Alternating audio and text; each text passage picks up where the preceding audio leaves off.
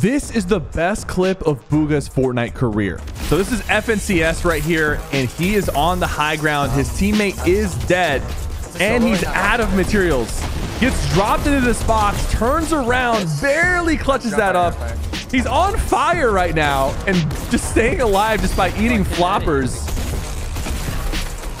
Edit course gets ahead of the circle. He has 19 health remaining. If he takes one tick of storm damage, he will die. Finds this guy, hits him. Does he get the kill in storm? I don't know. Also those, by the way. Oh, shit. Another guy in his box. He gets him. Oh my God. 1v1 situation, goes for the high ground.